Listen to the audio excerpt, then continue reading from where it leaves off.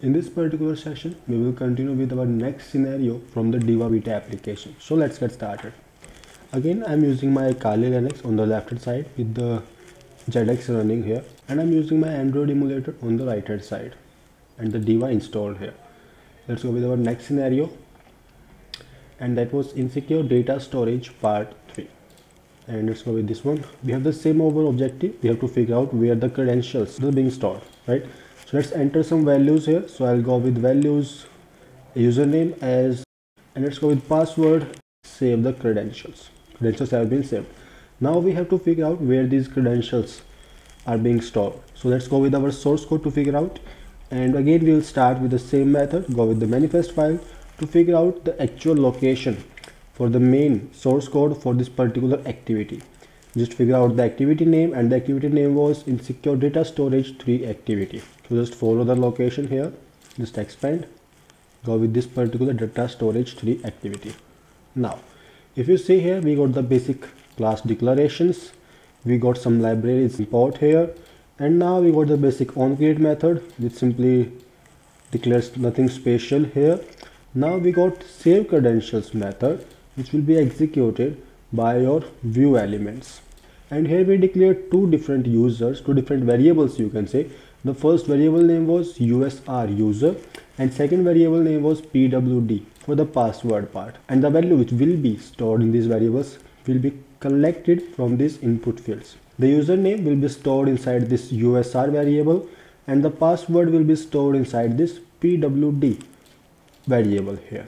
Now we simply start the try block here, and inside the try block we simply declare an object for our file type.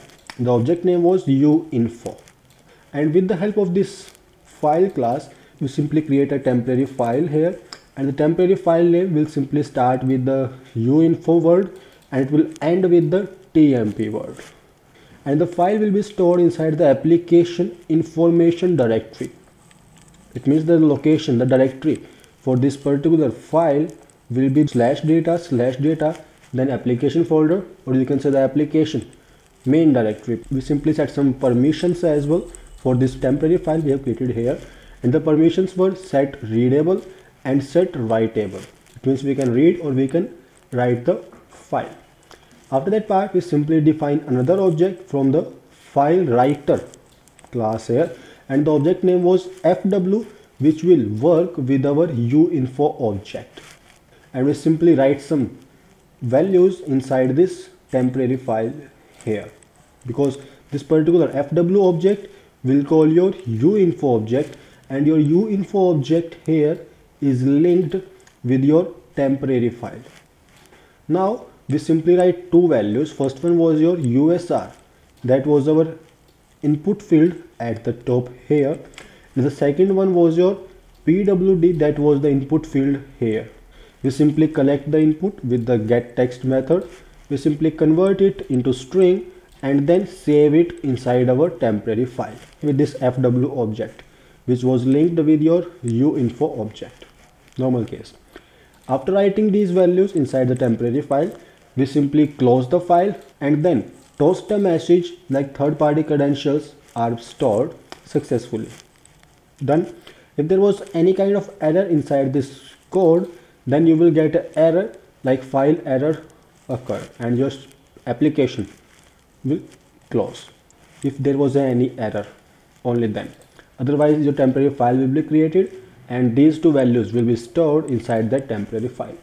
To access that temporary file, just go with your terminal and go with the same command, like start with your adb shell, go with simple cd /data/data, then with the package folder as Jakarasim Diva, and here you will get a file with the name uinfo and then some random values, and at the end we got the tmp, because we have seen this in the code that your file name will start with uinfo word and it will end with the tmp word out there, and the same format is you can see here. If you want to see the content, we have the read and write permissions because they were defined here, set readable and set writable, so you can easily read this file. And to get the content, just go with basic cat command and go with this file and hit enter, and here you can see the values are being stored in form of your plain text. What you can do to secure this part, for the security part, you need to encrypt your input first. Or you can simply encode as well. If you want, you can simply encode the input, let's say in like base 64, base 32 part, or you can simply follow some hex encoding as well if you want. Or if you want, you can follow some manual encryptions as well to store these username and password in a secure manner in those temporary files as well. So in this particular scenario, your input, or you can say your passwords and other different things, are being stored inside your temporary file, which you can directly access from this particular location, /data/data and then package name. That's all, and have a good day.